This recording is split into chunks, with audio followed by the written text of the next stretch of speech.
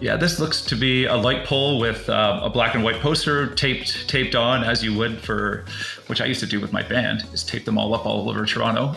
It says, "We ask everyone outside of the car to be safe so that drivers can be dangerous." That's the entirety of our approach to road safety.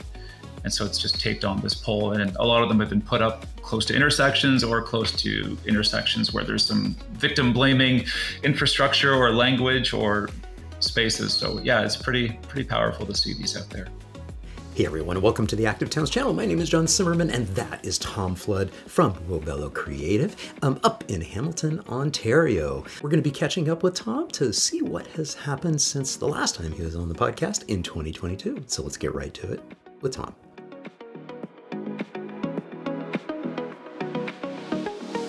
Tom Flood, welcome to the Active Towns podcast. Thanks for having me, John. Tom, you have been on the podcast before, and we'll talk a little bit about that later on. But why don't you take this opportunity just to introduce yourself? Who the heck is Tom Flood? Well, number one, I'm a parent of 2 kids, a music lover, and I run a small communications agency that does all sorts of creative content and strategy work for kind of a wide range of clients. But there's been a pretty serious focus on trying to reframe the mainstream narrative around road safety, road violence, and active transportation in the last number of years. Yeah. And reframing, I'm glad that you used that term, reframing, because, framing is a big part of our challenge that we have in our societies. I'm using that as a plural of, the narratives that are out there. And I had Grant Ennis on, and he has, of course, the book Dark PR, and it's all about the different framings that motordom uses and the oil and gas industry uses and all of that. And that's really part of your world. Your world is, in fact, part of that framing of messages. And so we'll go to this, this photo here. This is from your past life. Okay, confessions time. Yeah. What is this all about? So I began my career in advertising, agency side, and I actually began working on automotive manufacturers. And this is the shirt is unbelievable, but this is something from an industry publication called Strategy, and it talks about some of the next media stars, and it's talking about a campaign I did when we, together with many people, launched the Toyota Tundra, kind of all new model in Canada in about 2007, I think. And it was just a large campaign that I worked on, and that's kind of where I got my start. So it's kind of strange seeing where I've ended up now. Yeah, and if we zoom in, we can see, involved in the launch of the Toyota Tundra, one of the biggest in the brand's history. Yeah, you were deep in this. And then something happened. What the heck happened? So I spent a number of years in that world. And then, one day my kids were old enough to go to school and daycare, and there they are, many years ago now. But I thought it'd be kind of fun to take them on their bikes and put one on the back of mine, really not knowing anything about this space. And the absurdity was immediate. And the imbalance was so direct and so visceral. Just the safety and the movement for people outside of the car became really, really apparent. The dangers to me from through their perspective and through their eyes. And it's one of those things, John, that I know you know very well, and people that know your podcast know very well. Once you see it, you can't unsee it, and that is what kind of triggered my involvement in this space, a place that I had no background, no qualifications, no interest in previously, until I, took them out on their bikes and just kind of saw it for what it was. Yeah. Yeah. And a lot of what has happened for you is, it's one thing to be like a parent and be like, oh, this is like hitting me across the face. And be like, okay, I'm going to retreat. It's too dangerous. I'm just going to drive my kids everywhere. That's a logical, pragmatic response by a lot of parents. You didn't take that response. What did you do? Well, I think like some other people, I started to share some of my frustrations online, and really from the perspective of just a parent that thought it was a little ridiculous that it was so unsafe for kids to go to school. At the time, we had these new bike lanes going in near our house that would take us directly to their primary school. And what really motivated me was hearing some of the rhetoric around city council and the council chambers around these bike lanes, something I thought were very positive. And again, so naive at the time. I couldn't believe people didn't actually like these. And then you started hearing, yeah, some of the rhetoric going around. And then what really set me off was when certain counselors, would reference myself and many other people as radical for wanting these very small safety measures for kids to get to school. So for me, that's what kind of set me down this path to try and highlight to people, that this is not a radical idea for kids to be able to get to school safely and independently. It really should be what we should be normalizing. And that's kind of what sent me down this path. And something that still motivates me to this day is to try to connect with a middle ground that just hasn't had their awakening or that moment of clarity yet. Yeah. And you're great at coming up with these one-liners, and they're sticky. Gee, you must have been in advertising or something. But then you do what naturally one would do, is you put them on a T-shirt. And so this describes you right here, what you just talked about. I just wanted to bike with my kid, and now I spend most of my time at City Hall. Obviously tongue-in-cheek, but this is powerful. Yeah, that is what happened to me and probably to many people in this space. And the idea of the shirts was really, again, none of this was a part of my plan at all. It all happened very organically. I mean, one person, I think 2 or 3 years ago, said, "Hey, can you make a shirt for me?" And I was like, well, I don't know where to start with that. But if enough people want one, maybe I'll try to do that. And then a few more people asked, and that's kind of how it started. Yeah, yeah. It's pretty funny too, because I think back to that the first episode that we did, and I had to figure out, okay, when was that exactly? And it was actually just a couple years ago.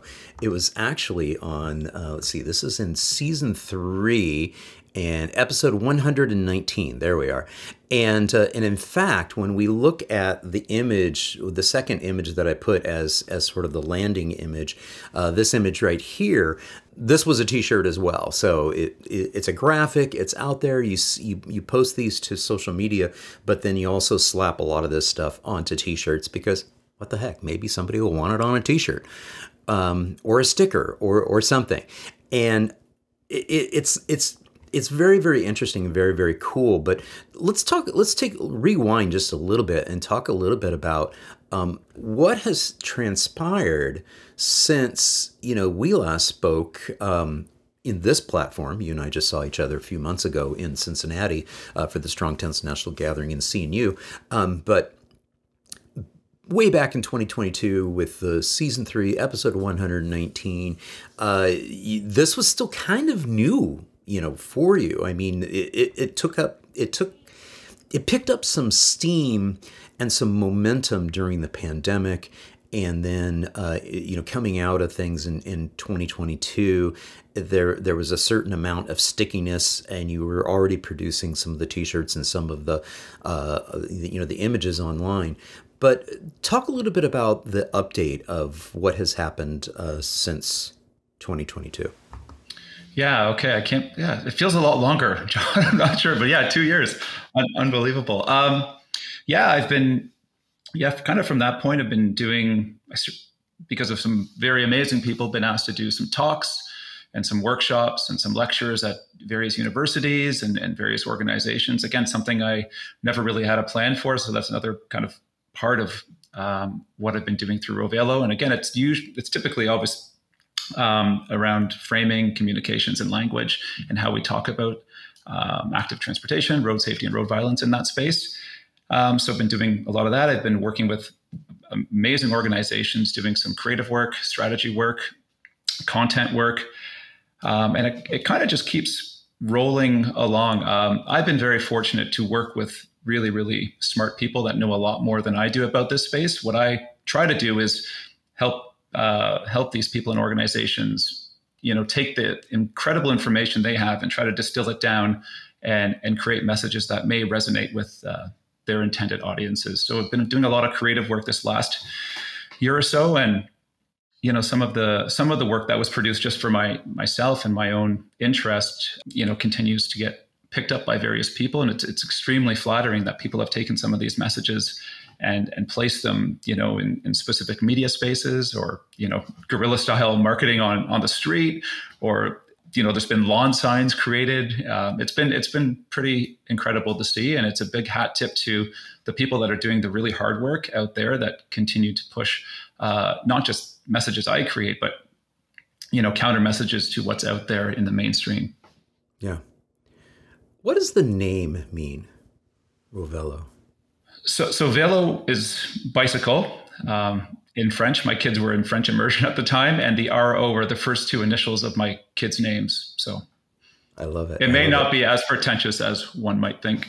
Well, and it's funny, I didn't ask. In 2022, I was like, oh, I should have asked Tom. What does that name mean?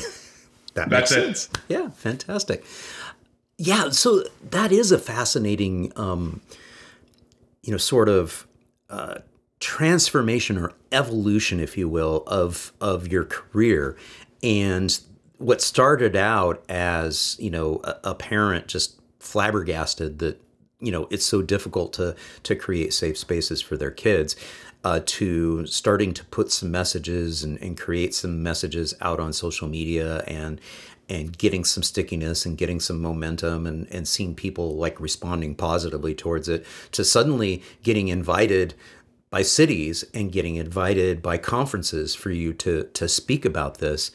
And I think that that's a very, very important thing, because as we started by talking about this, opening this particular episode, framing is very, very important. And that's why I was so delighted to have Grant Innes, from that book, The Dark PR, on here, because you realize just how pervasive that messaging is and the framing of narratives are, because it can start to influence profoundly what becomes the status quo. Yeah, I mean, I'm an example myself. I mean, I worked in the automotive advertising industry. This is in Toronto, and I would cycle in every day, spending 10 to 15 minutes fighting ridiculous traffic and dangerous driving and all sorts of things. And then I would spend, 10 to 12 hours a day developing content in that very space. And I didn't see it, I wasn't aware of that. So it took a real moment of clarity for me to come out of that. And so for me, that's what I'm trying to do, if anything, in this space, is try to provide some clarity to, because I think most people are reasonable. And I think if they're shown something in a manner that's emotional and something that they can relate to, they will have a positive response. Because to your point, John, it's been a century of one-sided messaging. It's just been so insidious that people don't even realize what they don't have. I didn't realize it, and I was right in the middle of it. Yeah, yeah. I want to pull up your website, your work page here, because this is kind of gives us a quick snapshot in little square images of all the different types of work that you do and are doing. So let's talk about the new firm and what it is you do and how people can engage with you. I know some cities have even hired you and flown you out to the UK to help with them. So let's talk about your work.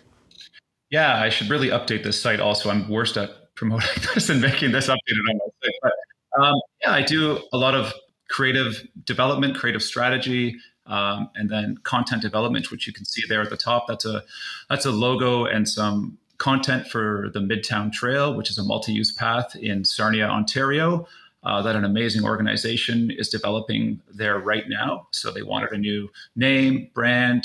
So we put that together for them. Below that is some work with an organization called Noise. And they were out of Washington, D.C., but now I think based in Denver. And they are youth mobility justice, and they are absolutely incredible. And that campaign there was reframe road safety. So speaking of reframing, and it was just trying to highlight some of the inequities for certain communities, and in a way that would arm some of the youth with really simple, easy messages to relate to the people in their communities. But yeah, so it's creative, it's content, it's strategy. And yeah, I've been fortunate enough to be asked to come to a few different places. I was out in Birmingham in England a couple of years ago, I think now, doing a few panels, a workshop, lecture, all sorts of stuff out there. And yeah, it just kind of keeps going. Again, I should have a better plan for what I want to do. I don't, sadly, but I'll work on that. Well, how much do you think that you just alluded to the fact that you're just kind of flying by the seat of your pants a little bit, but how much do you think that that is the fact that this wasn't like some, well thought out necessarily business plan that you went through and spent hours upon developing, and you're initiating and you're doing it? The sense that I get, probably not too unlike Active Towns and the way this has evolved into this content creation media empire movement that it is. It's just kind of like, oh, I'm going to follow this path and then I'm going to follow that path. Is that kind of how things have happened and kind of played out? Yeah, that's exactly it, John. It's been 100% organic. I mean, I've put work into it, but it's been really just kind of just growing and growing until it's, most of what I've been focusing on the last year or two now. And again, it's just that I've been very lucky to work with people and organizations that have really good vision and want to make some change and want to work together to do that. So I've been very lucky. Yeah. And you and I, primarily have been, interfacing over the years out on social media. I've pulled up your Instagram page here on screen, and again, this is the kind of the whole point is you're creating these messages. You're creating these sticky taglines and things. And this is one of my favorites that you've ever developed. And it's bicycles deliver the freedom that auto ads promise. And you would know since you were producing those auto ads. But this is extraordinary what this is. I'm zooming in on this to really get to and highlight what this is. And if you wouldn't mind, can you describe this for the listening only audience, because I think this is really powerful what it is we're looking at. Like the actual image? Yeah. Describe this. Describe this. Again, we have the advantage, obviously, here on YouTube right, of seeing the visual, but there's going to be at least 25 to 30% of the people are going to just be listening to this. Yeah, go ahead and describe this image that we see on screen. Again, it's super powerful. Yeah, there's a 10 by 15 foot black and white vinyl outdoor billboard that says bicycles deliver the freedom that auto ads promise. It's white text on black. And there's a person, and her name is Cassie Smith. This was her picture, just standing in front of this with a bicycle. And this is at a place called the London Bicycle Cafe in London, Ontario, who are really, really awesome people and wanted a message up on this space. Of their shop. So it's pretty awesome. When you go there, it's 10 by 15 is large. So yeah. And if I zoom out just a little bit too, it's not just like with some bicycles there. There's a bicycle rack, there's a bicycle park there. There's a really cool urban arrow there with a trailer that's a pretty snazzy trailer that I can't remember the name of it, but it's a fantastic cargo bike setup, which is just freaking amazing. But this is kind of what I'm getting at, is that this is powerful stuff. And again, this was not by design. You didn't go into this thinking, okay, I'm going to create this message. A lot of your messages end up just like looking just like this, where it's just a really quick little quippy thing on black and white. You didn't plan for this to be done this way. How did this happen? How did it end up on being this big, huge mural? Yeah, I mean, the initial tagline I wrote, I think a couple of years ago now, just on a social media post. And, like you said, it was a little sticky. And it's someone asked for it on a shirt, and I put it on a shirt, and then it kind of grew from there. Then people started asking for posters, but that was a little bit expensive for shipping for people, so offered downloadable files that people could print wherever they were locally.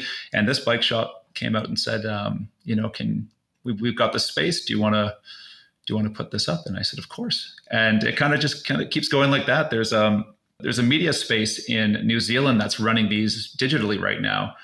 It's a company called Locky Dock, and they are free bicycle parking and e-bike charging stations throughout Wellington and maybe further New Zealand as well. And a gentleman by the name of Alex Dyer reached out and said, hey, these guys are really good. I think they want to put up your messages. And so they're running on those screens now too. So again, it's like I keep saying it, but it's the people that the real change makers on the streets are the ones that are coming to me asking to put it up. And those are the people that are doing the work. This bicycle shops, kind of all over are printing these posters and putting them up. It's their work. I just write a little bit of copy. So I'm happy that it can go somewhere. Yeah. And again, here's another message on screen. I'll let you go ahead and introduce it. Yeah, it says streets at the top, and we can either design out the conflict or we can design out our kids. It's a simple choice. And that just comes down to a lot of this stuff is rooted really just in my, raising of two kids on our streets here. And it's really based on those experiences, that it's not complicated. It is simple. We just have to want to do it, as you know, John. Yeah. Yeah. What do you hear back, on the negative side and the criticism side, and say, Tom, you're just thinking about this way too simply? Yeah, I think we have to think about it simply. I think this gets so convoluted, so complicated, and I think that's the exact problem. I think people sometimes might relate to some of these messages because some of them distill it down to the core of what it is. I think we've done an amazing job of overcomplicating everything. It's unbelievable, especially when messages have been so one-sided for so long. We can see, for instance, auto ads with, cars driving off cliffs, empty streets, just, everything just completely wild. And then you see one message that says, bicycles deliver the freedom, that message, and people, some might be up in arms. It's just, it's ludicrous. It's just, but again, to me, what I think is important, and to stay on track with at least client work, is that we need to remember that I think people are reasonable. And I think if we have the right content, the right emotion behind it, and we understand who we're speaking to, I think we can make some inroads with people. And not everything I do, John, is meant to make change. Some of it is just me venting frustration as well, of course. Right. Well, and this kind of gets to this particular message here. I'll let you go ahead and introduce it to the audience. This just says, community, can we have a safe route for our kids to walk, a bike roll to school? And city, no, a driver might get mad. That's the entirety of the discussion.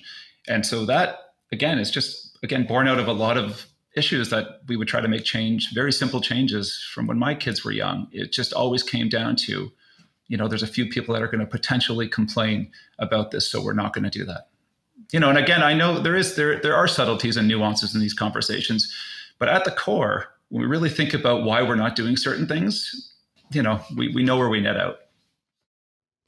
And I think that this kind of gets to the point of that very first image on the T-shirt that we shared, which is, all I'd wanted to do as a parent was to be able to walk or bike to school with my kids. And now I spend most of my time at City Hall doing battle.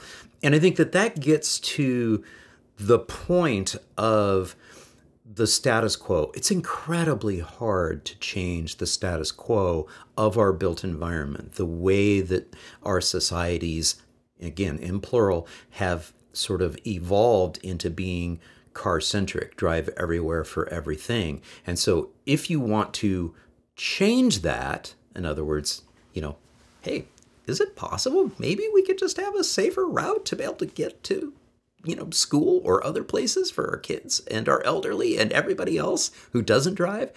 Again, 30 to 40% of our population are non-drivers. Is it possible? Well, it's difficult. It's complicated. And even when the city, even when the city wants to do it, it's that momentum of the status quo of, supporting something that, seems like it's everybody wants this, but in reality, it isn't necessarily.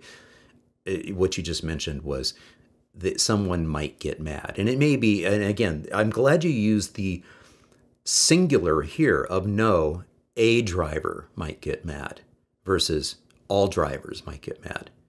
Yeah, I mean, I'm a driver myself. I've always driven. It's yeah, and there was an assumption early on when I was in this space that well, you drive, like, well, that just to me is a powerful testament to just how far this has gone. If you decide that you want some safer routes for your kids to go to school, then you must not have a car and you must be it's ludicrous. And that's the stuff that kind of still motivates me.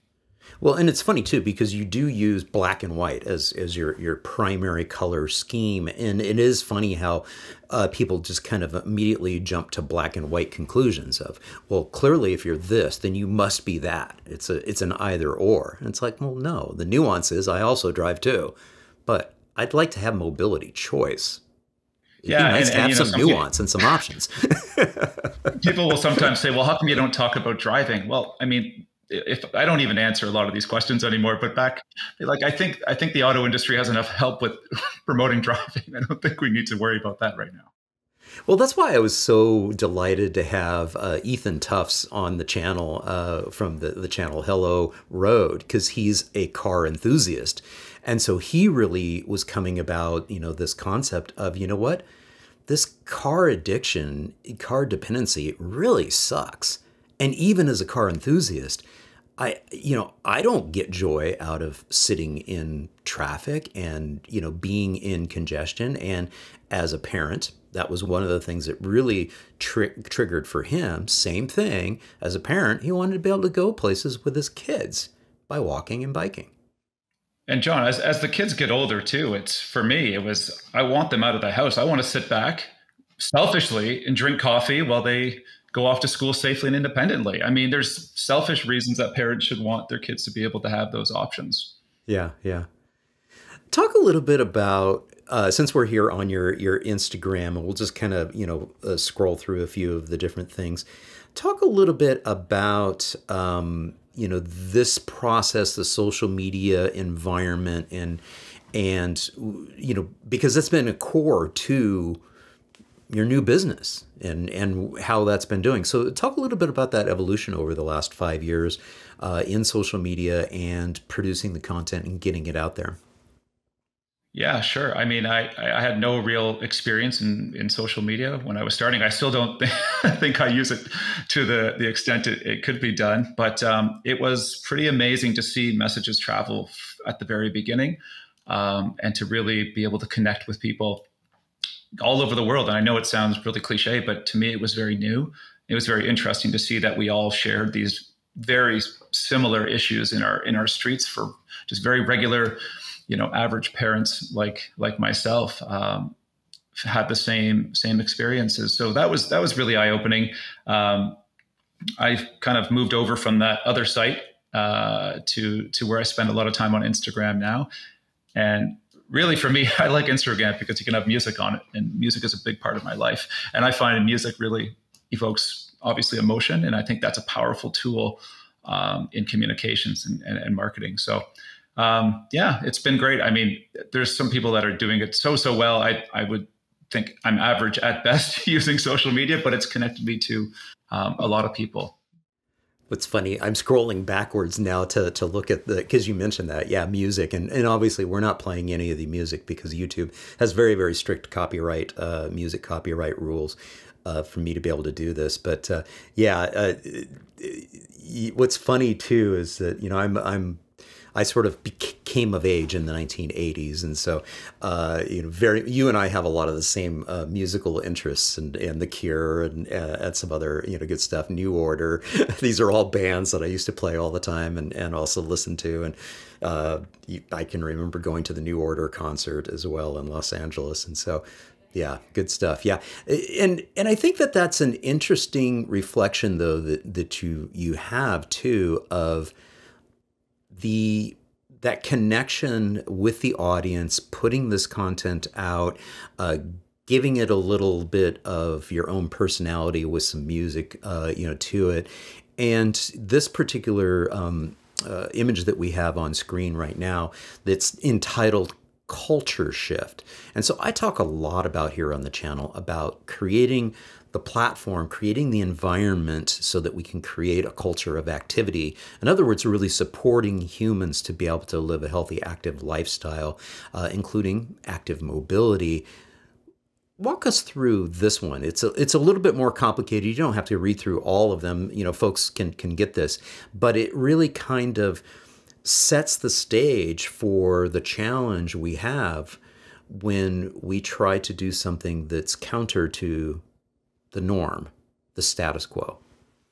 Yeah, this one was done with a partner, which you can't see the name there, but it's the biking lawyer, because the music is covering it, but it's the biking lawyer in Toronto. So we developed this together. But for the people just listening, it's 2 columns. One says normal, one says radical.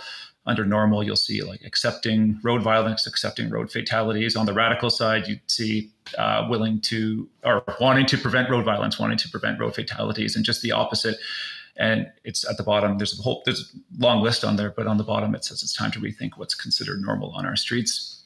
And again, it comes back to what, rooted me in this before, being told by a counselor I was radical for wanting some safe spaces and safe routes for some people to get to school. And it really stuck with me. But I think it's important for people to see what we have deemed normal versus what we've deemed radical, and really start to understand that the things that we want are not radical at all. And most of us, again, that common ground, that middle ground, who haven't had their moment of clarity yet, really, if they have stopped to think about it, will realize these things aren't so fringe after all, even though that's been sold to them for a long, long time. Yeah. And speaking of radical, the in your household, your big radicals are right here. These anti-car radicals. Yeah, that's my youngest kid, and again, they're 11 and 13 now. But that was our route to school. Good memory, really good memories doing that. I mean, it's the balance, right? In this space where you love the bike ride to school, you love the walk to school, but there's also such chaotic moments that drive you, to make change. Yeah. You mentioned it earlier too, because they do grow up. Yeah. This was started. You really got motivated to do stuff when they were much younger. Now they're teens, and some of the common themes that come up here on the channel are, that concept of free range kids, of children being able to get around their communities because the community is inherently safe for them to do so. And so we end up profiling frequently, especially in Central Europe. I spend a lot of time in the Netherlands, and we talk a lot about just how incredibly empowering that is for children, especially teens, to be able to, get away from their screens and get out in real life, to be with their friends and be able to get around safely in their community and really just like live their best lives as children. Talk a little bit about that as a parent and what you're hoping to see, and to frame that, to start us off.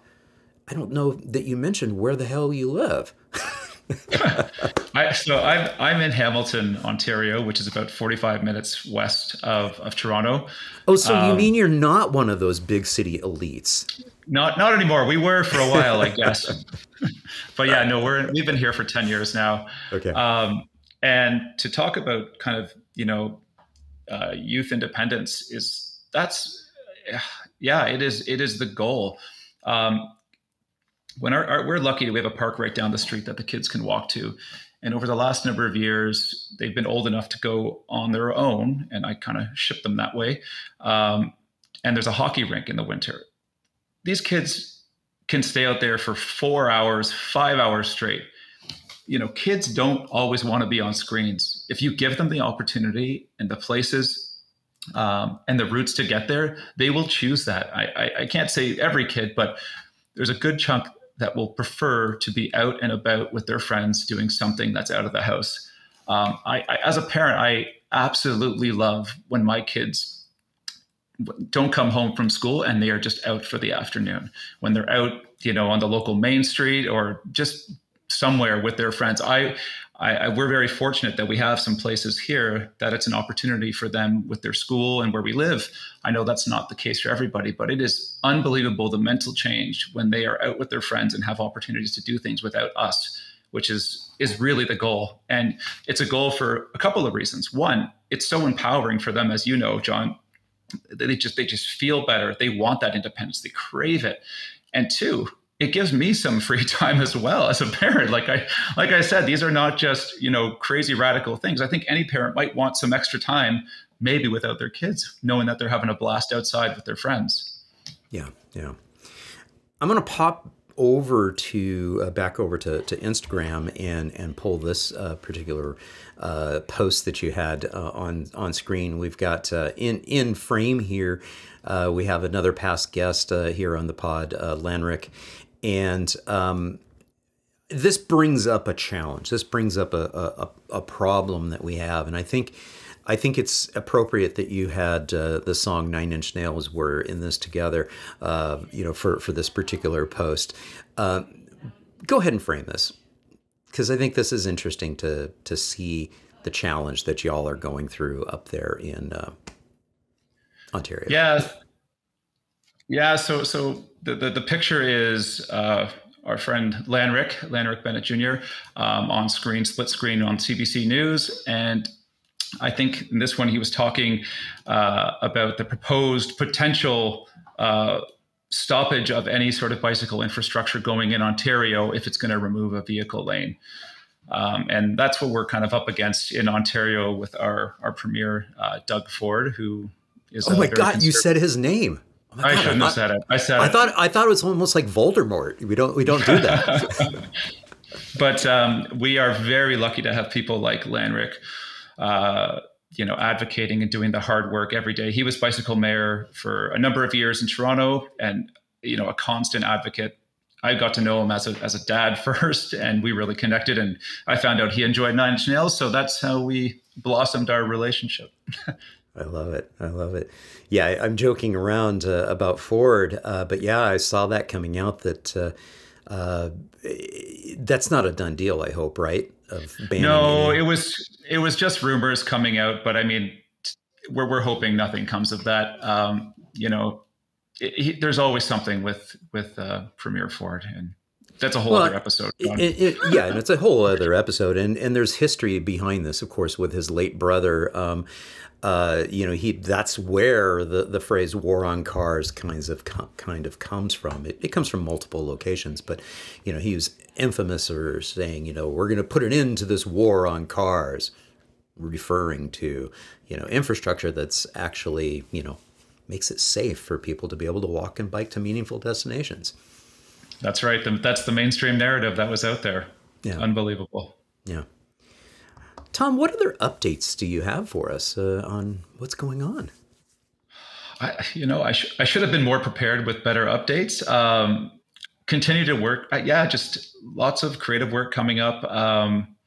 This year, I think I'm going to be back doing a few more talks and lectures. And I think I'm currently kind of planning spring of next year of 2025 to do some of those. I just really had my head down in creative and strategy work the last year and a half or so. So yeah, that's it from me as far as updates. I wish I had more, John. Well, talk a little bit about the experience. You were not presenting at Strong Towns, right? You were just kind of absorbing. Yeah, I was there with a group that I do work with here in Hamilton, a local group called the Daily School Route. And they're an incredible organization. Their aspiration is to get 100% of kids who are able to walk, bike, and roll to school. And over the last year, we were able to actually get into school as a part of curriculum, talking about placemaking and talking to kids about their routes to school and having them redesign their routes to school using tools that they can relate to. For example, Minecraft or different tools, but Minecraft was one that many kids liked. And this was the grade 5 cohort, which was which was the age we found that was kind of that sweet spot of just on the cusp of autonomy, but not, grade 7, 8, where they can kind of go wherever they want. So it was a really good class to work with. So anyways, they redesigned their routes to school, and then they presented to the local counselor at the end of the year. Really, really incredible program, which is going to be growing this year in Hamilton. So we'll be doing a lot of that work this year. But to answer your question, I was there with them, and it was a great time. It was my first time going to Strong Towns, and it was very interesting. Yeah. And one of the things that, and I'll never forget this, on that final day at the gathering, Dan Burden had a presentation, and as often is the case when you're a content creator, folks will love an image. It wasn't this image. I can't remember exactly which one it was. It might have been the one of your child in the bike lane next to the massive truck or something like that. But Dan had one of your photos, and I immediately turned around and looked across the room and saw you, and you and I caught eye contact. I was like, yep, nope, we saw that. Yeah, that was pretty funny. It's got to be flattering for you to see how sticky all of these things are, and that people are grabbing them, these images. To the best of my knowledge, nobody's doing things that are too terribly nefarious, but having somebody, a luminary like Dan Burden, profile one of your photos, in his keynote presentation, it's got to be a pretty cool thing to see and feel. Yeah, it's honestly been an amazing experience to see that, because again, these are people that really know this space and know this stuff better than I will ever know. And so, yeah, it's nice. I mean, originally things were just built as a place to vent frustration, and they still are, but to see some of them travel further and resonate with people that really understand this world is a huge compliment. Yeah. And we've got the Instagram back online here, and we've got a video that's kind of looping through a little bit here, and it kind of gives the breadth of sort of what you're doing. Is that you put photographs out, you put your graphics out. Sometimes you've got some video clips that are out there as well. And talk a little bit more about your strategy, kind of how it's evolved and moving forward. Yeah, I mean, again, I wish I had a better strategic plan, John. But what I think, for me, what I find interesting is obviously the visual arts and people connecting with imagery and hopefully relatively tight and interesting copy and video. So I just overall, I think what I want to accomplish, if anything, is again to help wake up the middle ground by using similar techniques that mainstream marketing uses. And that's kind of the goal, is that we can start marketing different active transportation, road safety, whatever it is, in a similar way that we, sell vehicles or we sell products, with that same kind of emotional attachment, relatable attachment, and keeping things as simple as possible so that people can understand them clearly. And I finally turned that loop off, but that was cool because that was you shooting that, and that was you. Was that your new bike? Yeah, I've been using the good people at Reese & Mueller and Curbside Cycle in Toronto have let me borrow a bike for the last few months, and it's incredible. It's a Load 60, and it's been. I'm not from the cargo bike world. This was my first one. It's incredible. It's a game changer. Yeah, no, it really is. Having electric assist just in general is incredibly game changing. But being able to make a trip to IKEA, which is what you were doing there. Again, things that in the past people were like, oh, well, what about if I need this? You need a car. Well, those types of vehicles, those cargo bikes, really kind of change things a lot. I kind of like to wrap up with a theme. There's many different aspects to this theme, but let's pull this image up on screen here. And it is a theme that has emerged over the last 80 to 100 years. And Peter Norton does a good job of kind of outlining the history of this theme. And again, going back to Grant Ennis's book on reframing, you had mentioned earlier of the tendency to make things seem complicated. Well, that is actually a reframing device that Motordom uses. Another reframing device is to point the fingers at somebody else and victim blaming. Walk us through what we're looking at on screen here. Well, there is a picture of a lion, and there is some text that says, handing out high-vis to people on bikes instead of building protected bike lanes is like giving patrons in the lion area at the zoo camouflage clothes instead of building fences. And then it says, be safe, be unseen. Yeah. It's this weird thing that immediately sort of emerged as the automobile started taking over our streets. And it was very, very intentional. I have to really emphasize the fact that this was an intentional strategy by Motordom, including at the time the Automobile Associations, AAA, of the day, of the time back then. They were very powerful because they were trying to normalize driving everywhere. And so they wanted to shift the blame away from the quote-unquote nut behind the wheel, which is also a shifting of responsibility too, away from the car, the actual device, as well as the system, the streets, etc., and try to blame somebody else other than Motordom. And so, yeah, this is a form of victim blaming when we say, oh, did the cyclist have a helmet on? Oh, did the kids have headphones in? Oh, were they not wearing bright clothing? Yeah.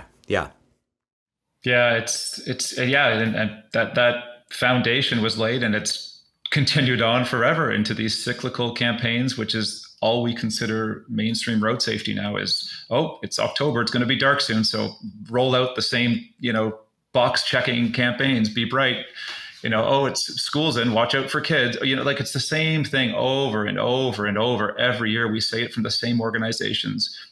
But it's obviously extremely problematic, especially when it's coming from voices of authority, which people do listen to.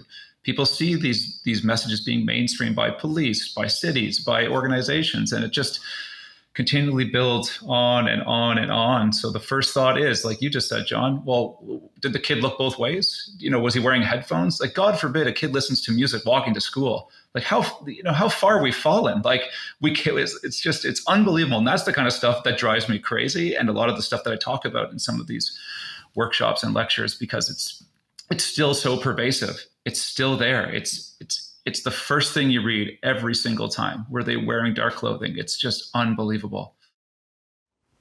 Yeah. And it's also important to understand just how pervasive this is. Ian Walker out of Wales, a professor out of Wales, writes about motor normativity, car brain thinking, and just how incredibly insidious it is that even people who don't own a motor vehicle have been so profoundly impacted by the status quo of drive everywhere for everything and the benefit of the doubt given to the drivers and to the system that is, our automobile infrastructure and orientation of building, transforming our cities into car-only places. It's really, really difficult, I think, to change that narrative. I'm thinking that the stickiness of some of your messages gives us some hope that, especially when we poke fun at it a little bit. I'm not very good at being snarky. You're much better at doing this and like poking people with these narratives. Do you think it's sinking in? Do you get that sense since you've been doing this, that since these messages are being, adopted so enthusiastically, things are starting to gain awareness outside of our bubble? Because I just don't want to think that our messages are just bouncing around inside of our urbanism and active transportation bubble. Yeah, I mean, that's the ultimate goal. And I mean, mainstreaming messages has been, if I've had a goal, I guess I've said a couple now, but have some of these counter messages being seen and visible to a more mainstream and broader audience is something that I think is really important. Do I think that change is happening? It's really hard to measure, but for me, even these small pieces getting out and being visible is important. I think we need every win we can get. And, if for me, if we're not trying, then, what's the alternative? So I hope so. I mean, I feel pretty lucky that there's again, I keep hat tipping, but organizations that are doing a lot of this work, creating some messages, putting them out, and making the hard change in their communities. And that's what kind of inspires me and gives me hope, is seeing the people that are so dedicated. And when people take some of these messages, it's extremely inspiring and keeps me going. That's for sure. Yeah. And I love the fact that, the guerrilla marketing side of stuff, continues to exist here. To close us out, why don't you introduce this particular image and what it says? Yeah, this looks to be a light pole with a black and white poster taped on, as you would which I used to do with my band, is tape them all up all over Toronto. It says, "We ask everyone outside of the car to be safe so that drivers can be dangerous." That's the entirety of our approach to road safety. And so it's just taped on this pole. And a lot of them have been put up close to intersections or close to intersections where there's some victim blaming infrastructure or language or spaces. So yeah, it's pretty powerful to see these out there. And this is coming from, I mean, I was just out on your website and I went into your shop, and you do sell some of your messages in small little stickers, but they're like 2" by 3". How are people getting a hold of these and then distributing them all over the world? So yeah, this was again pretty organic. People were asking, can I have these messages? And so I just set up downloadable files from my website, so you can just print them off.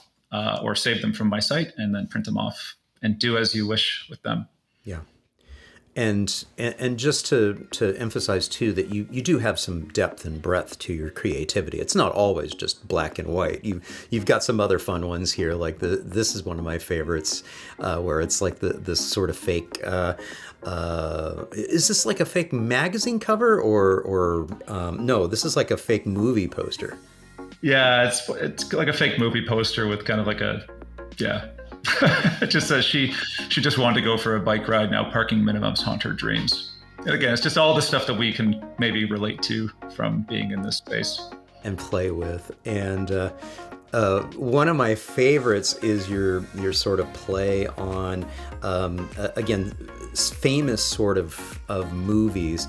Why don't you set up the really fun poster that you put together that pokes fun or kind of leans into the theme of the radical kids out on bikes and that famous movie that everybody will know about. Oh, right. Is that okay? Yeah. So I'm a huge fan of The Sound of Music, which I think you might be referring to, and there's a poster made a long time ago with the shot of Maria Von Trapp, Julie Andrews, and all the kids biking, as many people probably know. And it just says, it's kind of done up to look like an old kind of record, and it says "Meet the Radical Cyclists," and it's got the track listing of no high vis, no lights, no helmets, no shoes, and it's just kind of a play off. These are kind of the textbook radical anti-car cyclists that our culture seems to despise, when it's obviously just some people biking and having some fun singing songs. Yeah. And yes, you can get that in a t-shirt as well. Oh man, it has been so much fun catching up with you again, Tom. You keep up the great work. Keep on keeping on.